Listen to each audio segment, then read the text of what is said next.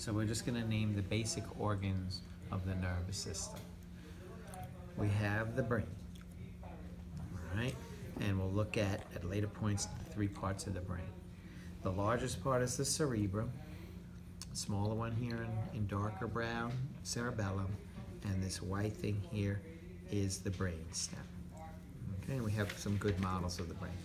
The brain stem ends here at the foramen magnum, all right, the large hole. And after the brain stem ends, the spinal cord begins.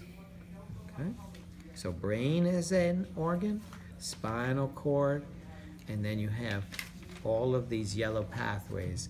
These are known as peripheral nerves. That's also an organ.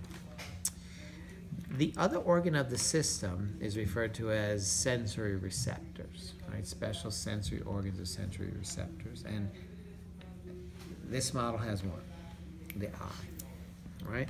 Your eye is a special sensory organ. The purpose of the eye is obviously to gather the data, what's around you, see what's around you. The eye is connected to the nervous system. The eye picks up sensory data and sends it to the central nervous system for interpretation. So that's a very complicated sensory organ. Sensory components can be very, very simple. It could be a single cell. A single cell, like say the Pacinian corpuscle in your skin or the tactile corpuscle in your skin, a single cell that perceives light touch or deep pressure, that's also a sensory receptor. That's also providing sensory data to the brain. So the sensory components, single cells, groups of cells, and then very complex organs, that's one component. Brain, spinal cord, and peripheral nerves. Okay, that's what this model is showing us. What else do we see here? Well, you see, of course, that the brain and the brainstem is connected to the spinal cord, and then the spinal cord is connected to all of the peripheral nerves. The connection between the peripheral nerves and the spinal cord, right, it would be all along here, right here, where the yellow meets the white.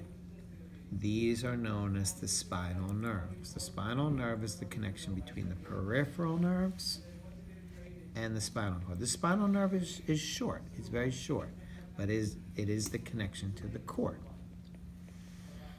The spinal cord runs from the foramen magnum to approximately L2, lumbar 1, lumbar 2 region, and then the cord ends. Spinal cord ends. Okay? The end of the spinal cord ends in a little point or cone shape called the conus medullaris. After the spinal cord, the spinal nerves and peripheral nerves continue to hang down so they can get from L1 to L2 to L3, 4, 5, and then into the sacrum. But they're individual nerves that hang down, and they refer to that as the horse's tail, the cauda equina. Cauda equina. So this is cauda equina. This is individual nerves hanging down off of the conus medullaris, the end of the spinal cord. And they have little numbers there to indicate where it is. The purpose of the spinal cord is like the superhighway, meaning information all throughout the body needs to get here to be analyzed and interpreted. And then after the analysis, the brain needs to possibly send motor commands, signals, instructions to different parts of the body. So this is the superhighway, right? This is Long Island Expressway, okay? And then each part of your body is a neighborhood, right? So, if this is Manhattan, okay, what does that leave Montauk as? No, it would be better. It would be nice if it was here, right? It's here. Right? So this is Manhattan. All information needs to come to Manhattan, and then Manhattan has to decide, right, what to do. Long Island Expressway. Where would be Nassau Community College? Where's that on? This is LIE. We're somewhere maybe over here, right? Down here is Montauk. and over here's Manhattan. We're like somewhere over here. This is our neighborhood, right? So if I want to leave Nassau Community College, let's just say that this is Nassau Community College, I got to hop on one of the local roads, which would be the peripheral nerve. I have to take it to the entrance ramp to the LIE. I get on, and I zip on my way to Manhattan. I pick up all the supplies that we need, new models, and I get back on the LIE, and I come to the proper exit ramp, which is probably the same entrance ramp, and I come to my neighborhood.